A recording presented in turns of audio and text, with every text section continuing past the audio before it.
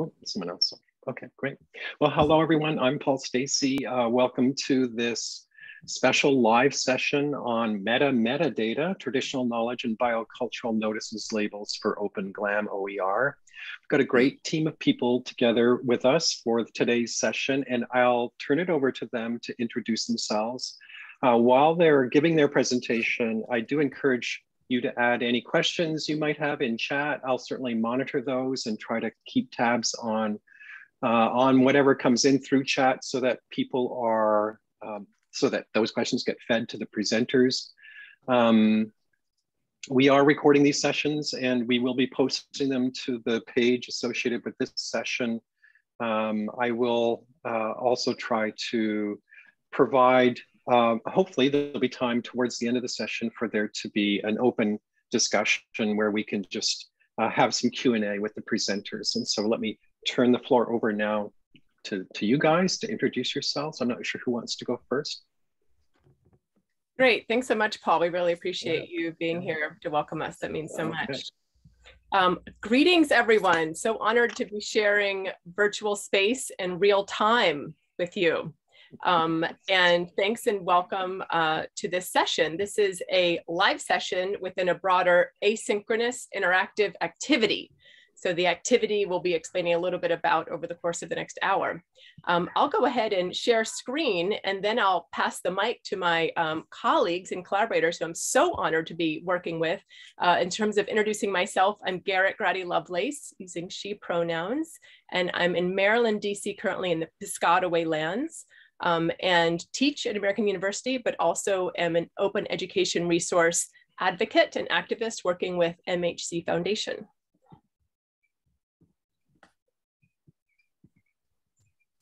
Hi everyone, my name's Jane Anderson. I'm joining you from the lands of the Lenape Nations in Lenape-Hoking in New York, USA.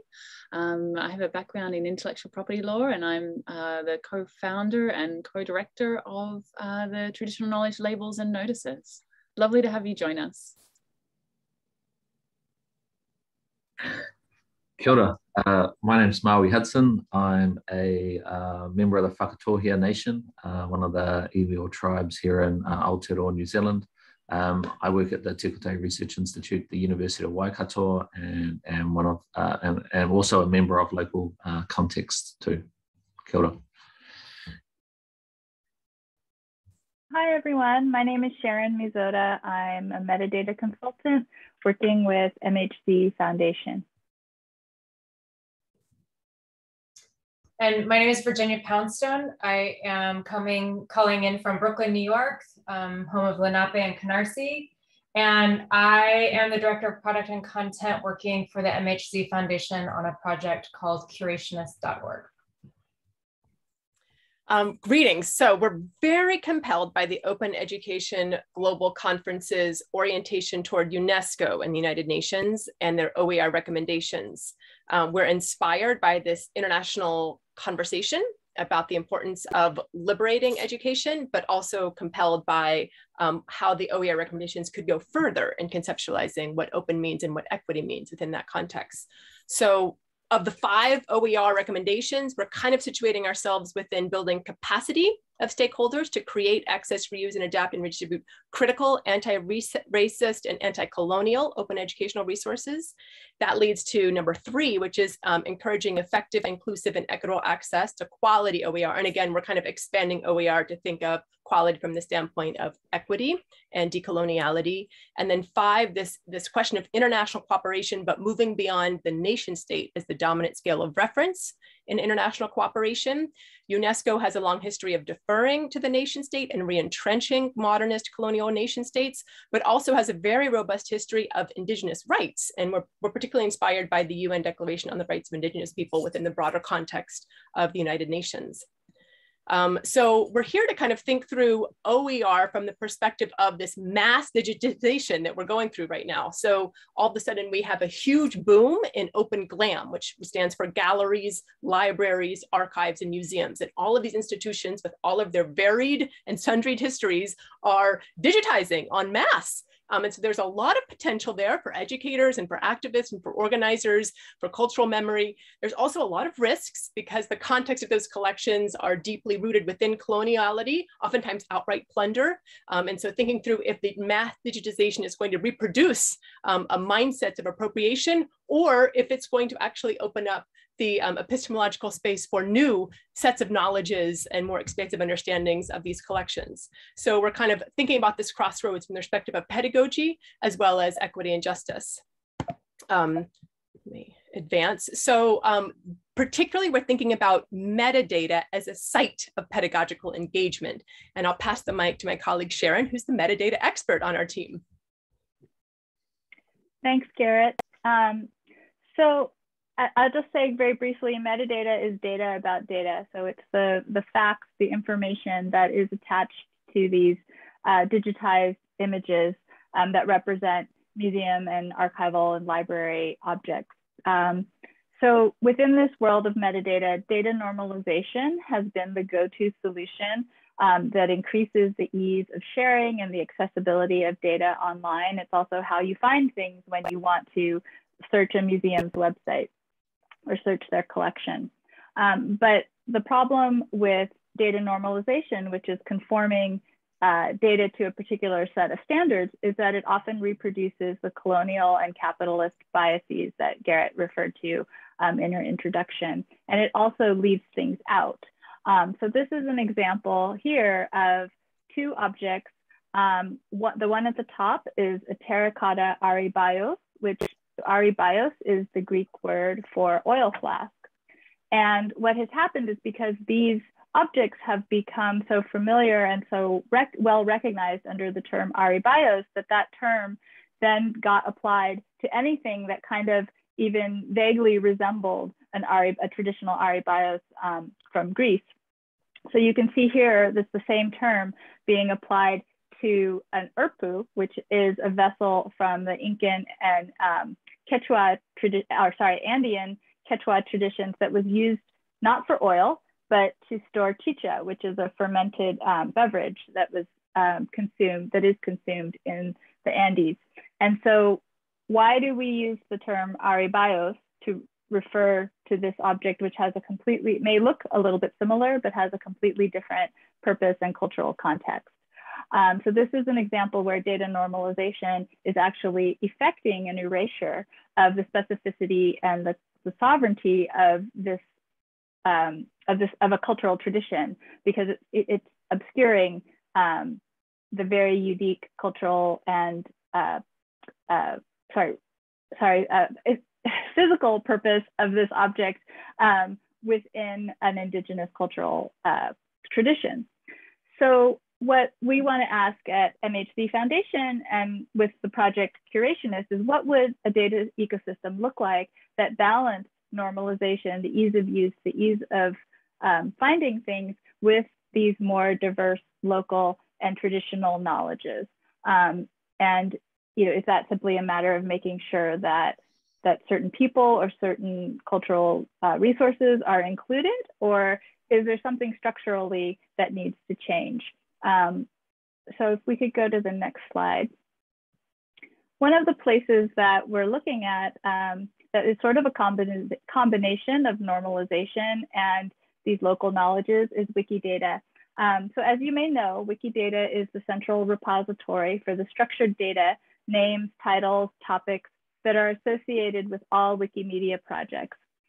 This makes it a great source for data normalization because each name or title represented in Wikidata is stable, meaning there's one concept, there's one record, there's one name. So it's basically a giant vocabulary for naming and describing anything you might find on the internet.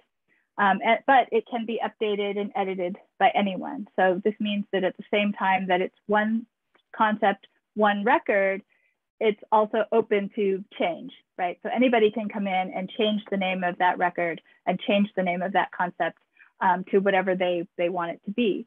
So this means that Wikidata is potentially more responsive to changes and updates in language and meaning than more traditional descriptive vocabularies, which are usually managed by large and often very slow moving institutions like the Library of Congress or the Getty.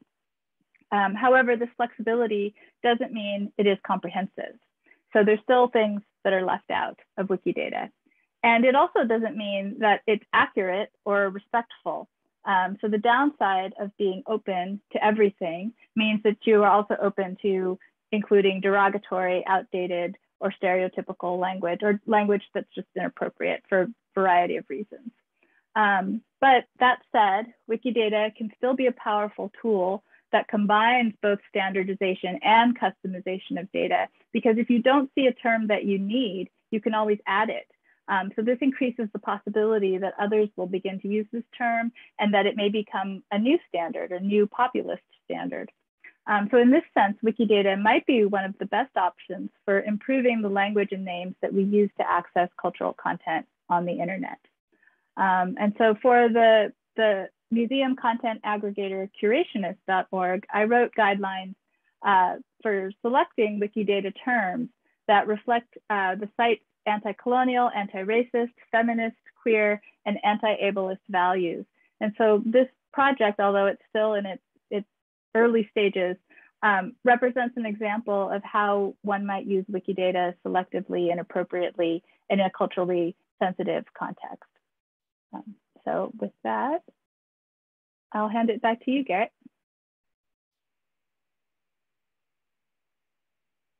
Garrett, you're still muted. I'll pass it to Virginia to explain a little bit about the context of the metadata layering, and then I'll say a few words about the pedagogy before we dive deep into traditional knowledge and local context notices.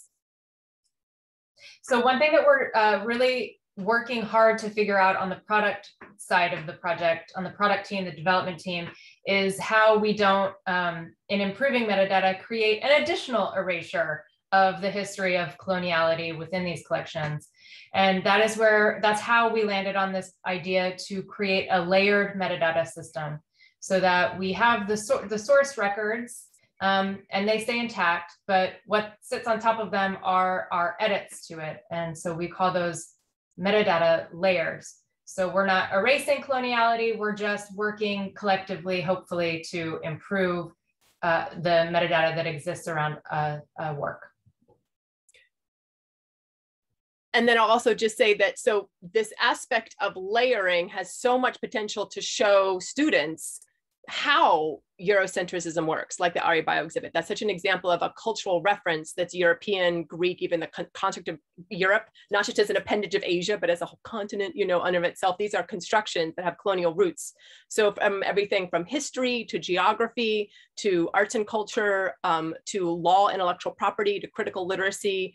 There's so many disciplines that lend themselves to this metadata layering and this kind of decolonial orientation to metadata. And so we're excited to think about this with open education advocates and educators who are working in the open domain. So particularly we're thinking about the layering, crowdsourcing folksonomy, hashtags, threads, what would young people see and how would they integrate and contextualize these images into their own knowledges and realms from frames of reference. Also corrections, verifications, things are wrong, things are mischaracterized or mislabeled. There's also alt text, so design justice and accessibility, translations and transcriptions as a way to contribute to building the knowledge and the layered knowledge around these digital cultural heritage objects. But specifically, we want the whole platform to be oriented toward Indigenous data sovereignty as the kind of crux of the engagement. And so we're kind of thinking this through with the leaders of the Global Indigenous Data Alliance. We're so honored to be working with Maui and Jane and their broader teams as a way to recontextualize the digital cultural heritage objects that are now being circulated and have so much pedagogical potential.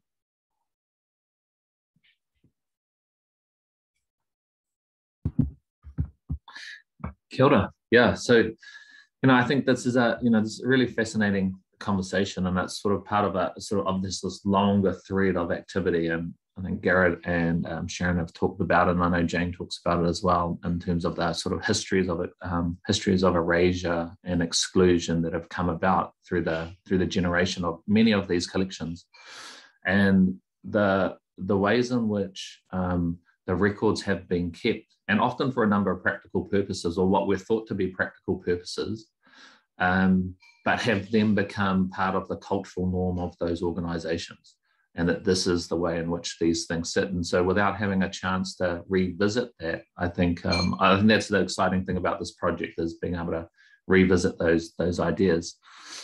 And so this kind of focus around Indigenous data sovereignty, which has emerged in the last sort of 5 or 6 years, is really bringing together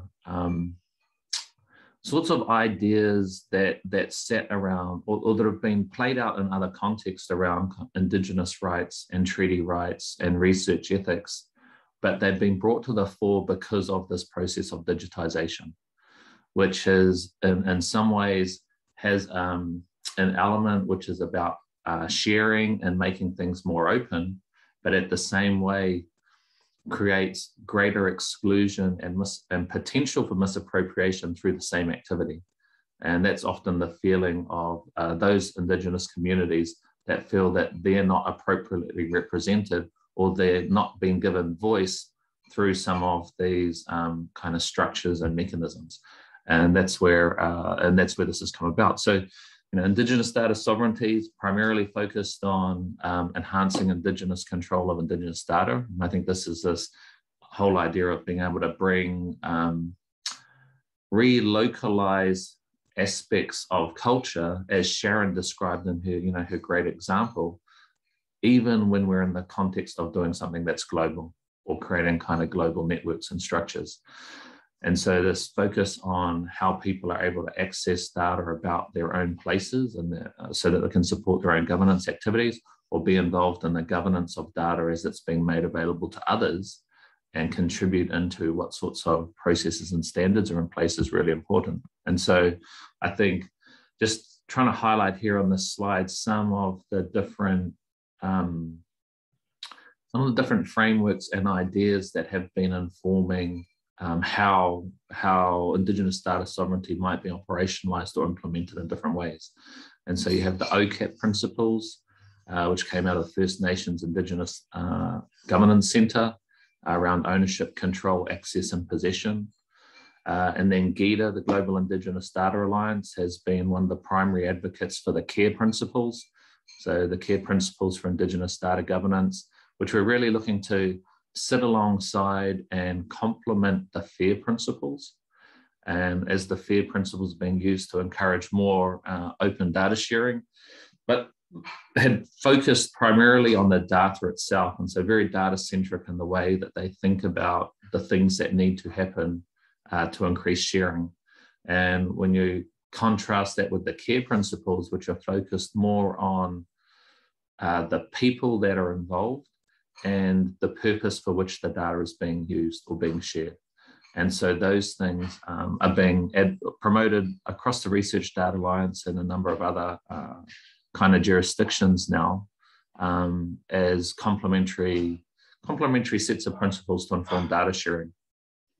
And then just shifting across to the other side and some of the work which is initiated by Jane, and which I've become involved with more recently around local context, around thinking about how do you recognize or tag those Indigenous items or Indigenous data sets within infrastructures, because you're not in a position to govern that resource or be involved in decision making around that resource if you can't locate it.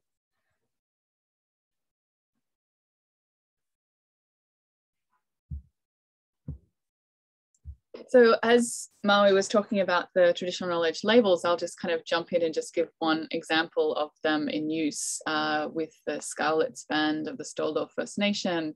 This is an attribution label. So within the project of local context, we have labels that are for Indigenous communities to customize and to add their information back into the record.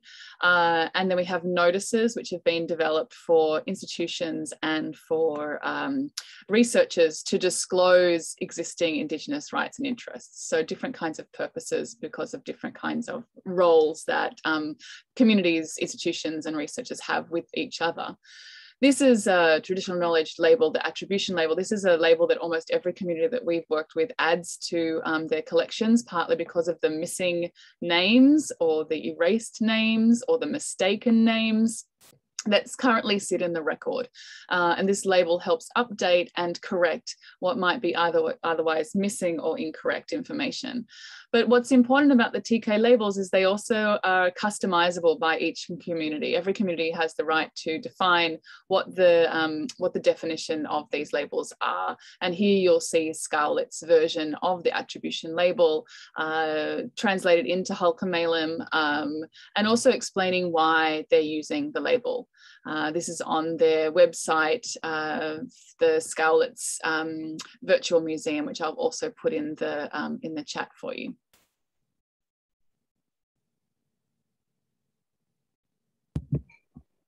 And just in a similar way, providing an example of how we're also not just dealing with traditional knowledge and Indigenous knowledge, item and cultural materials, and using traditional knowledge labels in that context, but thinking about the rights and interests that Indigenous communities have to the genetic resources that sit within their territories and across their territories. And so we also developed a sort of a variation of the labels that relates to biocultural resources. And you'll see here a few examples of the sorts of labels that are being applied by communities in that context. So provenance, just recognizing the place where this material has come from. And in the same way that the GLAM sector is involved with push towards open data and sharing and digitization, the same thing is happening in those other scientific research disciplines. And while as that happens, obviously consent is a big part of what people expect to see in place, and so we can try and recognize that through the use of the labels. But it is also because that the cultural material for which people don't necessarily have an intellectual property right over, in the same way as genetic materials where people won't have an intellectual property right over, becomes the basis for other people to create value from and turn into sort of commercial activities and outcomes. And sort of expectations around appropriate recognition or benefit sharing that might take place in those contexts can't happen if you don't have the right sorts of metadata alongside that material. And that isn't kind of, really transparent and known to next users and other users of that material, who they might be engaging with. And so I think this is the interesting thing about the application of these. And just got a picture there of mussels, because it's I hope they're the ones that are from our community. We've got an open ocean farm, and just had a big deal to start exporting them to the US. So we're all pretty excited about the potential for that for our community.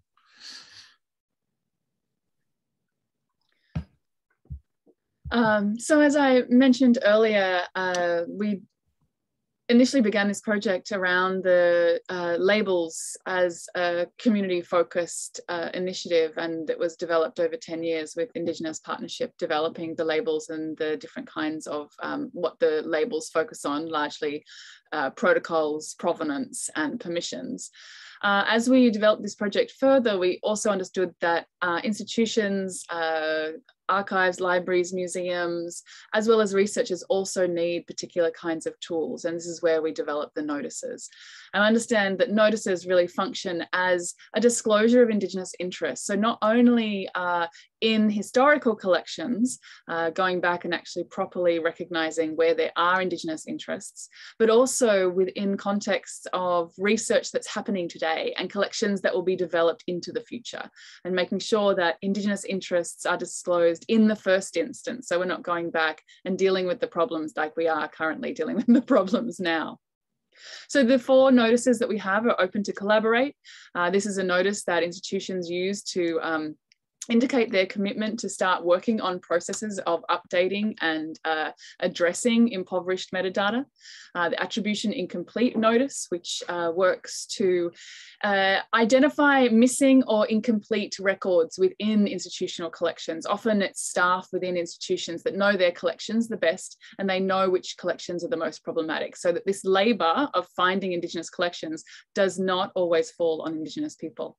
Then we have the traditional knowledge notice. notice, again, indicating that there's traditional knowledge interests, and then also the biocultural notice, indicating that there are biocultural interests, Indigenous interests in certain kinds of biocultural material. So in many ways, what's interesting about this project is how it stretches across from the cultural heritage sector into the sciences as well. This is just one example of the Open to Collaborate notice being utilised at Simon Fraser University on their Northwest Coast image archive. This is their most heavily trafficked image archive in the university, and they're very aware that they don't have proper attribution, they don't have proper permissions, cultural permissions for using some of this material, for showing some of this material, and this use of the Open to Collaborate notice is signifying a commitment to actually address that and start working with and collaboratively with Northwest Coast First Nations to do that work.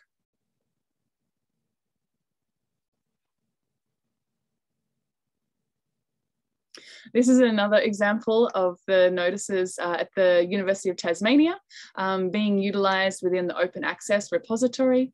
And then also 2 of the notices being utilised at an item level in a catalogue at the Abbey Museum in Maine.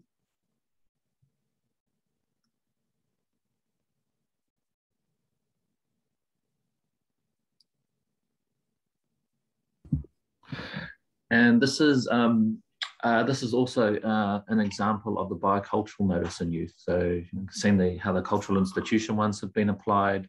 The traditional knowledge notice can be applied to things. And here's our first example of biocultural notice being used. And so this is sitting alongside in a database that shows the gene sequence for the bilberry, which is kind of a blueberry from the Scandinavian regions, obviously have connections with the Sami people. And this was generated by interestingly enough, a New Zealand institute who we've been working with and talking about the recognition of Indigenous interests with them. So they were able to have this notice applied within this database, and starts to bring some visibility to this place where multiple researchers from around the world will be coming to access that information. And previously, and there's a place where they would have been accessing that data before, but now they're getting a signal that actually there could be some Indigenous interest associated with this, and there might be other steps or activities that they should be engaging in.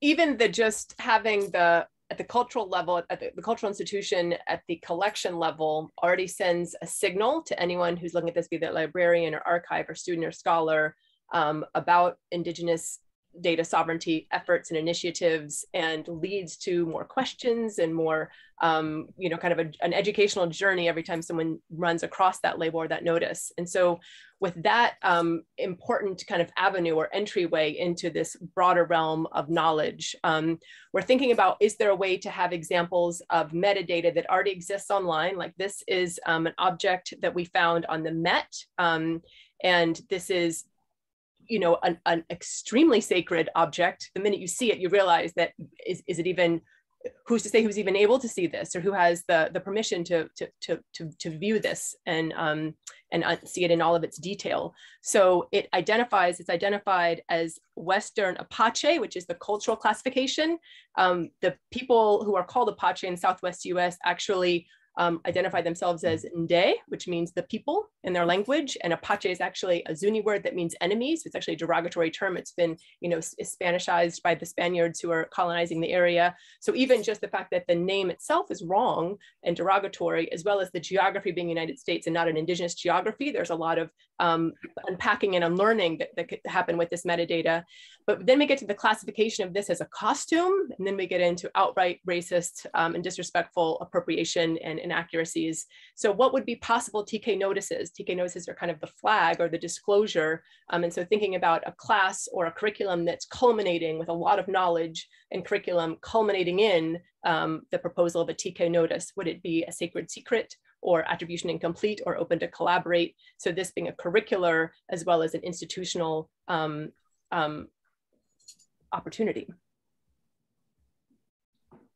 And we've gone through this a little bit, and so we'll kind of move on, but I'd love to also just hear Maui and Jane reflect a little bit about the outreach, or they've been working with universities more and more, and the degree to which librarians, there's a whole realm of kind of radical librarians who are ready for this, who have been thirsting for this. But if faculty members or if educators are thinking about this from the standpoint of the canon, or curricular transformations. And we were looking at that Apache or Nde ceremonial robe and thinking about if the Met did decide to put an open to collaborate notice on it, perhaps that means open to collaborate with the museums often that are low resource within the Arizona Apache Nde communities and museums that are doing their part, indigenous-led museums, but are struggling with low resources. And perhaps an open to collaborate could involve funding or resources to help those indigenous-led galleries, libraries, archives, and museums do the work of correcting and recontextualizing objects.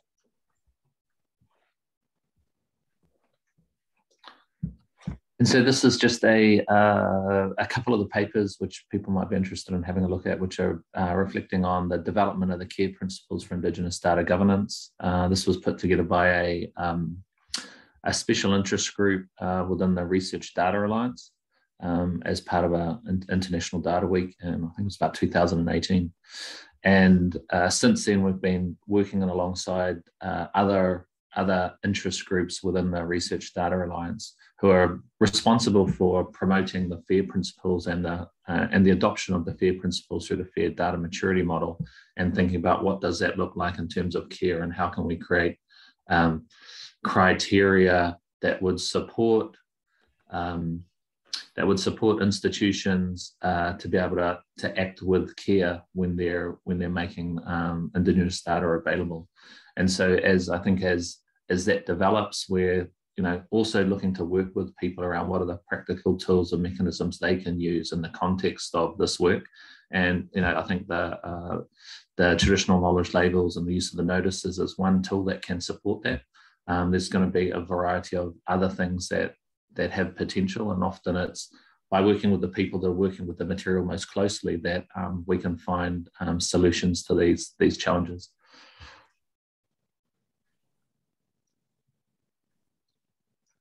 So we end with space and time for questions, which is great, but also we have included a questionnaire. It's a little wordy, so hopefully everyone's kind of nerdy in the open education resource community and ready to dive in, but it shouldn't take too long, about 10 minutes or so. And it's about you as an advocate or practitioner or professional or educator thinking about how you would engage metadata, how you already engage digital cultural heritage object metadata, or even the biocultural or the physical science metadata. And how you're thinking about the potential for layering metadata in those contexts. So the link is available. If you go, this is a screenshot of the OEGC Our Session page. And so there's a link to the questionnaire there, as well as some resources that I will be continuing to add on to for the rest of the week, but some really important articles, key articles by Maui and Jane and their collaborators about Indigenous data sovereignty that OER educators could use in their curriculum development or in their outreach, as well as a very important article on decolonizing attribution as such, which is very important within the open knowledge and open education and open data movements, a very contentious and complicated issue from the standpoint of intellectual property as well as broader ethics. And then the Curationist platform itself, version 1, our version 2 will be launching in the spring. I don't know if Virginia wants to say a few more words about that, but we're hoping to have, we have the museum API search tool ready and the beginning of a capacity to think about an engagement user interface. And then Sharon's link, she's doing a lot of work on metadata and our own project on meta-metadata or case studies for educators to use. So thank you. We've ended a little early, so I'll stop sharing screen and open it up. Yeah, that's been really great. Thank you so much. This is really fascinating. And I can see well, I had a lot of comments, but I also know that some of my colleagues are really quite engaged in work that is about developing anti-racist curricula, if you will. So how to kind of revise teaching and learning materials to be deliberately anti-racist. And I think that term can be contextualized to not just mean, sort of Black lives in the US context, but more generally Indigenous peoples as well. And I wonder to what extent this work that you're doing might might also kind of dovetail and fit with that effort to try to help faculty rethink the teaching and learning materials they're using to be more sensitive to the kinds of things that you were describing. Maybe I'll kick it off with that.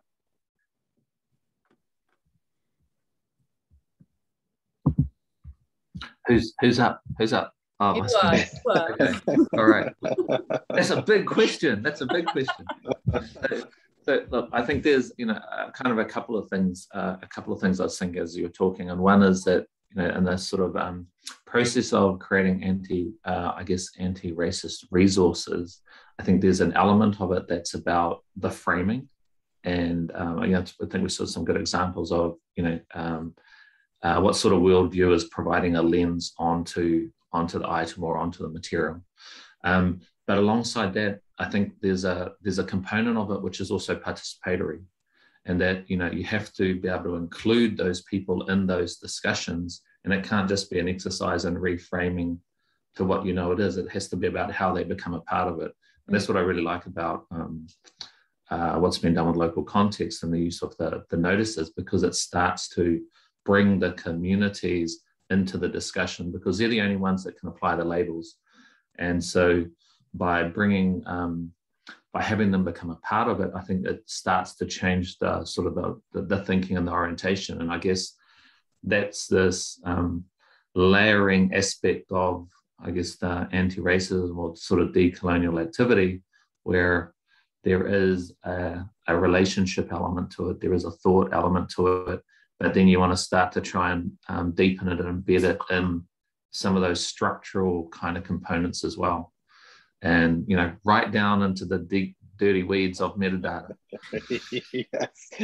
Thank you so much, Maui. I would add to that too, and just to say, I think what has been really interesting, or what we've seen really interesting within kind of university context, is around, as you're kind of saying, Paul, around curriculum and the ways in which particular, at that level of engagement, when you kind of push it a little bit further, you're not only kind of correcting the mistakes, you're actually engaging in collaboration around what that content actually is, because sometimes that content has completely been misunderstood. But in doing that, communities are able to start adding their labels back into curriculum around how certain kinds of material should be used, how it should be cared for, when stories should be told. So for instance, we have a traditional knowledge seasonal label, which we know that communities want to have on certain kinds of material, because some stories should only be told at a certain time of the year, some songs should only be sung at a particular time of the year. And that label starts to mark that relationship to place in a different kind of way, right? That knowledge isn't just in here. Knowledge is embodied, and is embodied in where we stand. It's kind of why we do land acknowledgements, right? Where are we standing from? Where are we speaking from? Who do we need to kind of make visible who has historically been invisible, or made invisible through our particular kind of settler colonial logics?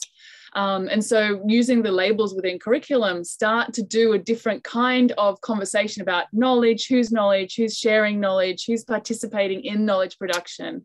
And I see that is also just incredibly productive and generative for making sure that Indigenous voices and perspectives and protocols are part of the conversation moving forward. I want to do a +2 to both of those things. And I'm going to add one little piece of this where, especially if we're talking about deliberately anti-racist curriculum, the thing is that there aren't just passive resources that can be handed over. They don't exist yet, because all of the resources have been controlled thus far in non-anti-racist ways, I guess racist ways, or, just it's been controlled in ways that are not participatory, are not relational, are not, all of these things that the notices are doing, and what Curationist hopes to one day be able to facilitate. And really anti-racist curriculum from my position is participatory. It doesn't exist. You have to make it as educators. You have to be part of the production of it. And it's one of the things that I hope Curationist can do for educators, is that it can be a site where they bring their students to collaboratively work on actively being anti-racist, as opposed to passively consuming material about anti-racism. or it can be both, but it's not one or the other. Is add on to That's that. a really good comment. And I mean, I would say that everyone in the open education world feels like that is one of the benefits of open education, is that it's open, it's participatory, and increasingly it's using open pedagogical methods that involve the learners themselves in co-creating and enhancing the curricular materials. I'm still waiting for questions from the others, but I have a follow-on question to all of what you've said, which is these issues of indigenization and reconciliation and decolonialization are gaining higher and higher kind of importance in different parts of the world. And I know I'm in Vancouver, Canada, and certainly here in Canada, this is a very big issue. And I've spent some wonderful time in New Zealand, where I think they're way ahead of us in terms of this topic. But I'd be curious to hear from you all, which parts of the world are you gaining traction with? Like, who's coming on board? Who's kind of excited about what you're doing? Who wants to be part of it? This is the last question for me, and then I'm going to ask other people to ask questions. Oh, do you want to go? Oh, yeah, you go. You start. I mean, it's a reckoning, right? It's a reckoning with what has been done and the violences that are embedded within our institutions and how they perpetuate erasure, and what the consequences of that are. And I guess, within a settler colonial context like Australia and New Zealand and Canada and the US, there is an enormous reckoning that still has to happen. But, by and large, but there also, the challenge has been, there have been very few tools to date that can actually get at some of these problems, that can get into the metadata. They can actually start to bring Indigenous protocols into these spaces. And so without those tools, there has been kind of limits to how far you can go. And I think, because we offer particular tools now, and they're non-legal, right? So they're trying to walk around the problem that Indigenous communities do not control or own their collections within institutions, which I have to say is a major problem. And something that, for instance, Creative Commons cannot get at, because you have to be a legal rights holder to actually even assert a license, have a license. We find that because there actually is a tool at the moment to kind of start doing some of this work, a lot of people want it. A lot of people need it, and they recognize the need. And then of course, it moves outside these settler colonial contexts, because Indigenous communities are using the labels into international contexts, like into Europe and into other parts of the world, where there's been a clear failure to properly understand what the consequence of not having any proper information around these collections does, and then who's making meaning about them. And yeah, Maui, do you want to take over what I'm saying?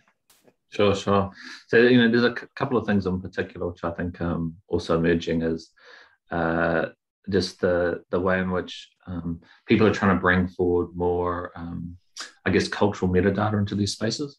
So, to be able to engage and create different sorts of relationships. So the use of the labels is something that supports the development of the relationship. It doesn't all just happen through that. It's actually what happens because of you kind of reforming this relationship between communities and institutions. And then they can start to get into other discussions, which might be some of the harder ones people have wanted to stay away from in terms of repatriation or kind of removal from circulation, or just different sorts of ways in which those things might be, start to be thought about. So I think that's kind of one of the places. The other bit is that in the putting those that relationship together, we've seen examples that then communities are happy to bring more of their traditional knowledge into the public record, and into a sort of an open digital space, which is going to be shared with everyone because they can be associated with that material. And you don't feel like having it available means that then it's just kind of open slather and anyone can get it and do what they like with it. You've sort of got some limits. We know it's sort of a non-legal, but it becomes very transparent to everyone about actually what appropriate kind of use looks like. And then, you know, that can then sort of transfer into other sorts of relationships that might involve a transfer of copyright.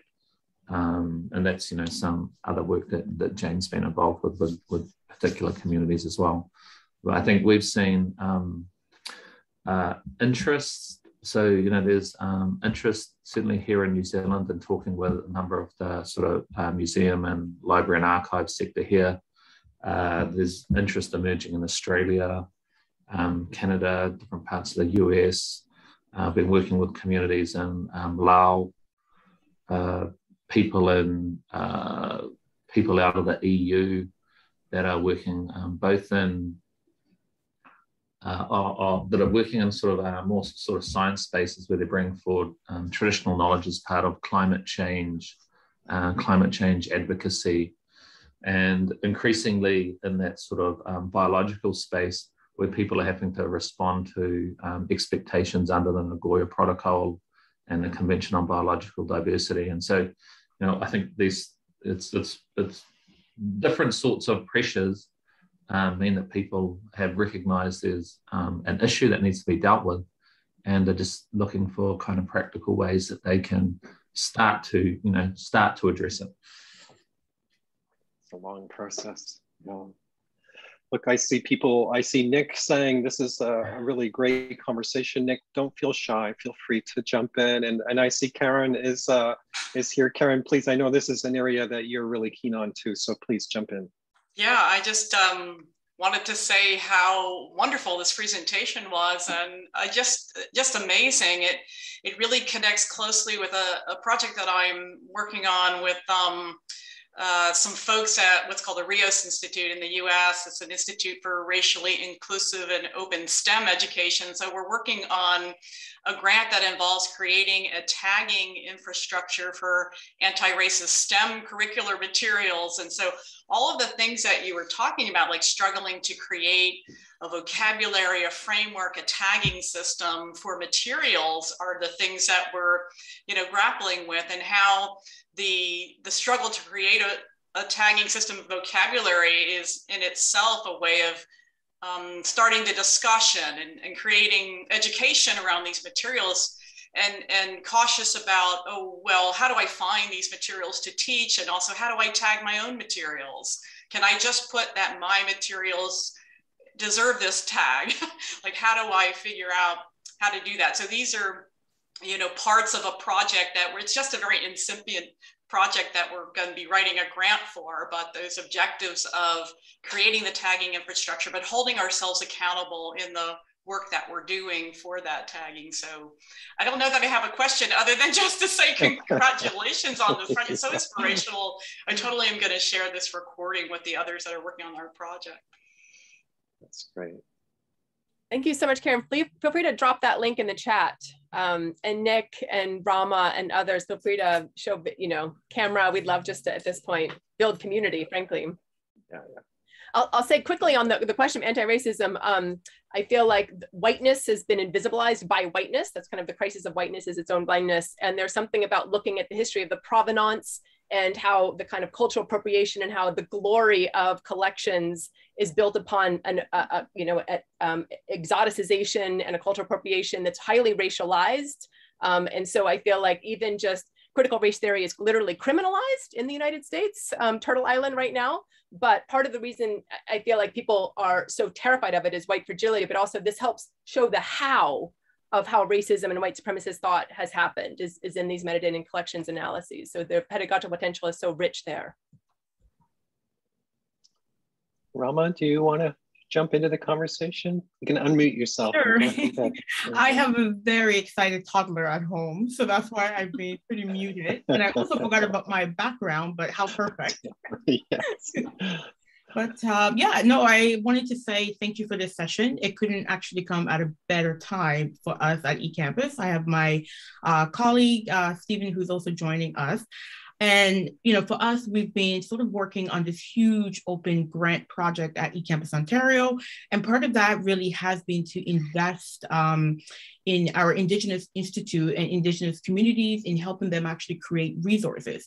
And one of the things that, I've learned throughout this process is really making sure that as we invest in their creation process, we also respect how they want to label and share those resources, right? And that's always sort of been the struggle with, the open community and Indigenous resources. It's like that balance between, create Indigenous resources, but also have it open doesn't really always work out hand in hand. And it's something that I think a lot of folks have to respect and also realize that too. And it was definitely a journey for myself to learn that, sort of background understanding.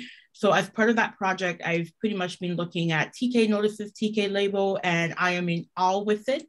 Part of that too is that, I've been working along with some other team on our metadata element and schema, which has been a huge project for us. But one of the things we really wanted to do was revamp, fix, update our metadata element. So as a librarian, and also metadata librarian, I understand how valuable and important metadata are and how much, those outside of us may not understand how in order to find resource, you have to be able to identify.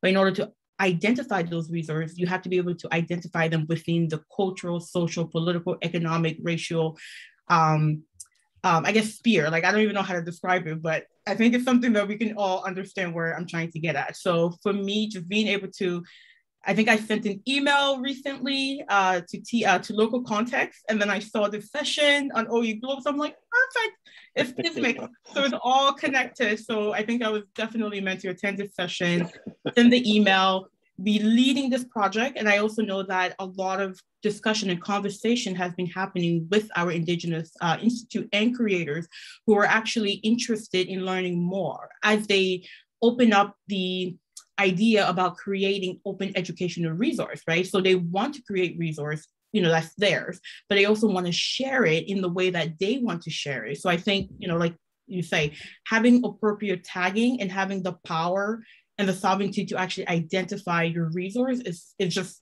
part of the process toward anti-colonialism, decolonization, and all the other nice, fancy buzzwords.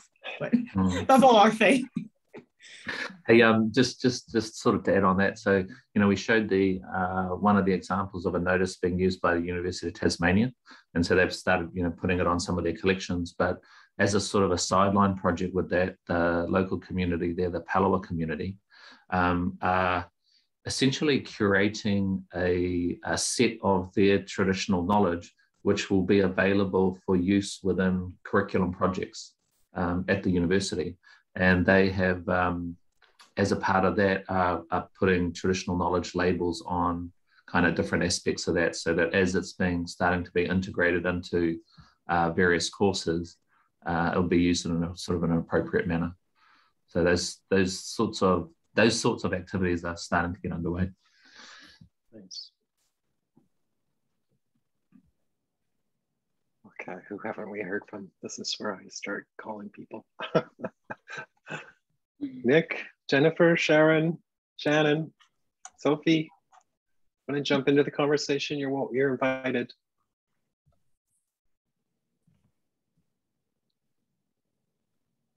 I'll jump in. I'll say hi. Hi, Nick. Kind of like I said in my comment, this is a little bit of an introduction for me into the world of OpenGLAM. It's something that I've heard talked about.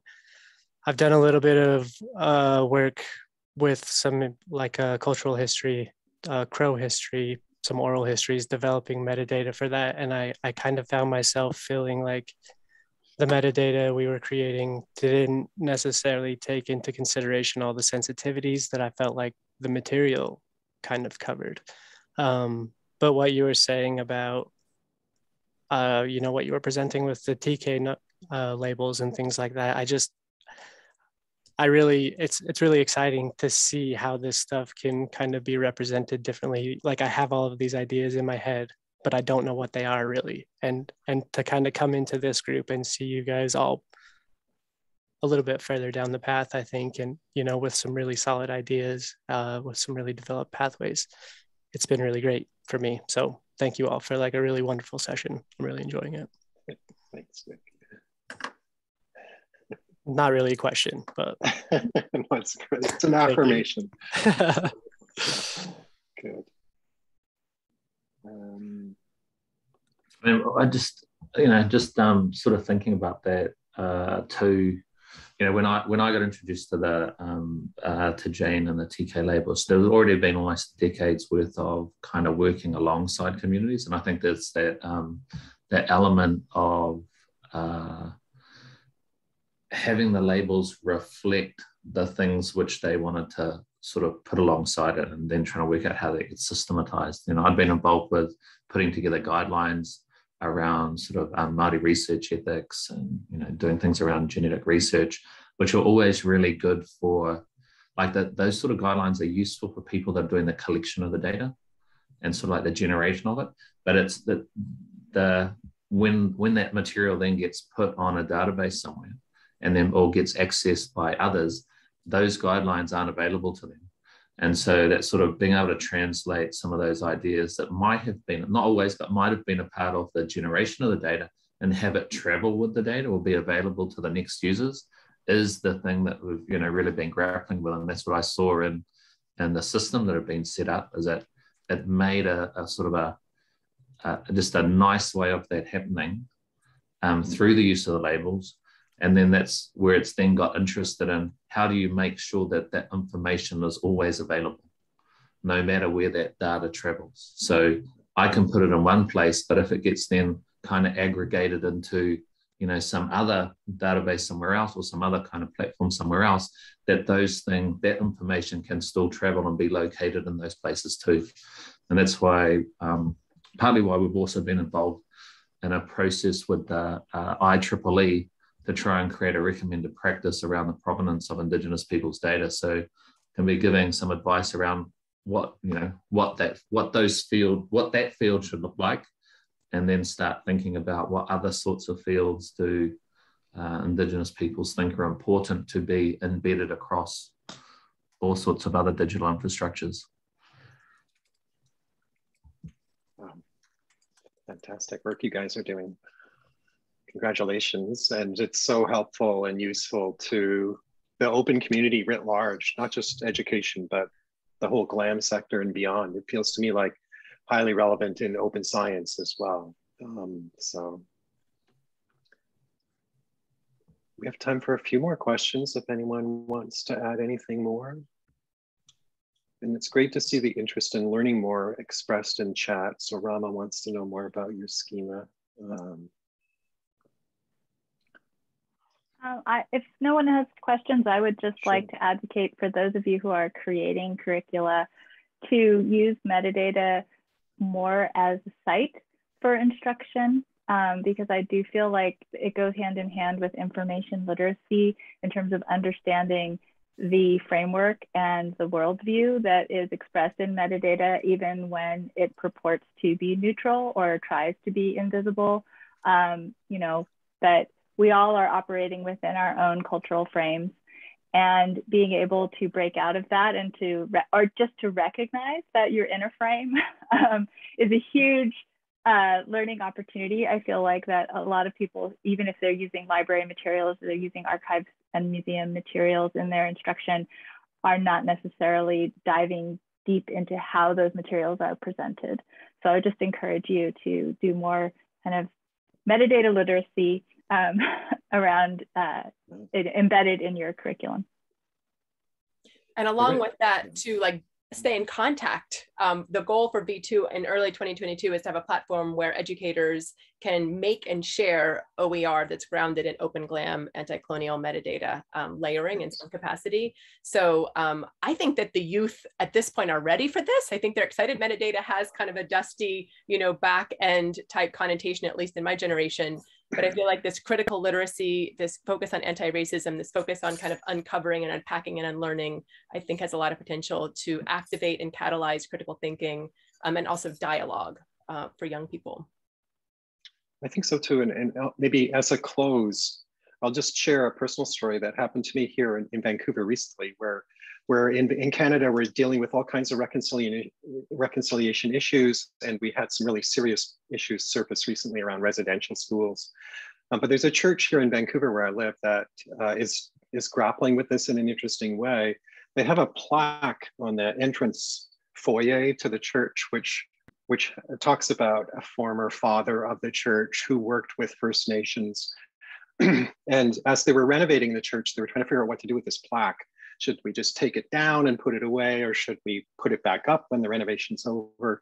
And as part of the process, they decided to learn more about who that father was, because it turned out he was someone who was very aligned with the First Nations, but on the other hand, had supported the residential schools. And so they decided to investigate the history about the father, but they also hired a local carver to carve a totem pole for the new entrance to the church that's being constructed. And I just happened to be walking past the place where the carver was working on this pole, and he was allowing people to come in and talk to him about the pole as he was carving it. And so I talked with him for a while, and he also invited me to try carving part of the eye of the thunderbird, the spiritual symbol at the top of the pole. And so to actually have an opportunity to kind of hands-on be part of the carving of the pole was, for me, just a wonderful act of kind of participating in this reconciliation process in a very tangible, real way. And it feels to me that this invitation for educators to get involved in these labels and the appropriate use of metadata is a similar invitation, not only for teachers, but for the students themselves to play an active role in being more aware of and part of solving these kinds of issues that we all face. So thank you so much for this session.